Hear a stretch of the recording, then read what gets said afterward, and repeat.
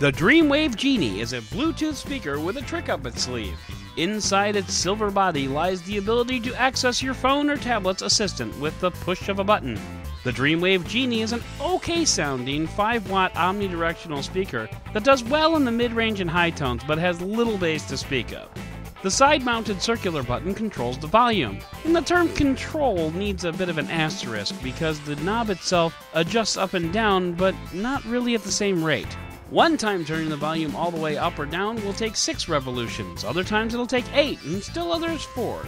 In general, the volume raises and lowers when you turn the knob, but my OCD nature wants to know the volume will always raise and lower at the same rate. There are some minor build quality issues around the inner circumference that aren't necessarily deal breakers, but don't exactly exude quality craftsmanship.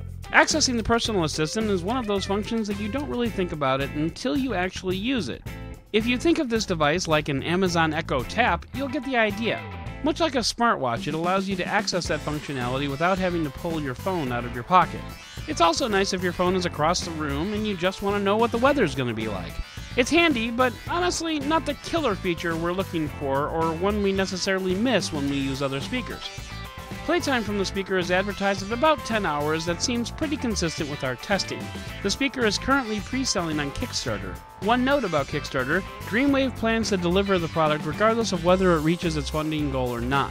Shipping should start around August of this year. Overall, the Dreamwave Genie is a decent speaker with sound that is on par with most other Bluetooth speakers of this size and cost. The added functionality of the assistant button is nice, but it seems like a solution looking for a problem. At $40 to $45, it's a good deal even without that little extra feature. It's not the sexiest technology you'll see on YouTube today, but if you're in the market for a Bluetooth speaker and you want a little party trick to brag about, the Genie awaits your beck and call. My name is Adam Dowd, Dead Technology on Twitter, reminding you to always enjoy your entertainment.